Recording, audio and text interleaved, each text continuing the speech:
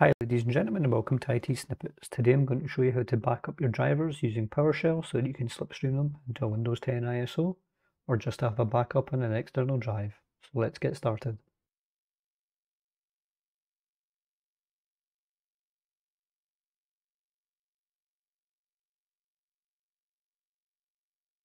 First thing you have to do, you can right click your taskbar and go to Run PowerShell, Windows PowerShell as admin.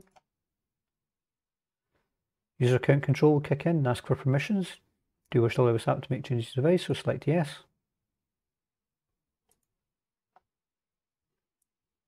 Once that comes up, you can clear the screen using CLS, and then you would type export Windows driver space dash online, so in other words the ones that are actually in use, dash destination, and then in my case I'm going to go d:/new dash drivers and hit return.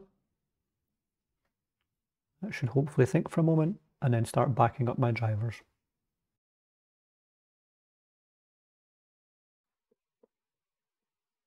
And there we go. So if I now change my D drive,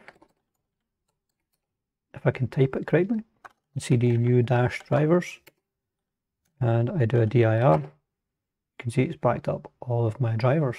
There we go, that was nice and easy, wasn't it? If you liked this video, give it a like. If you disliked this video, give it a dislike too. If you get feedback on this or any other videos or suggestions for videos you believe we should do in the future, then please let us know in the comments below. And most of all, thank you for watching.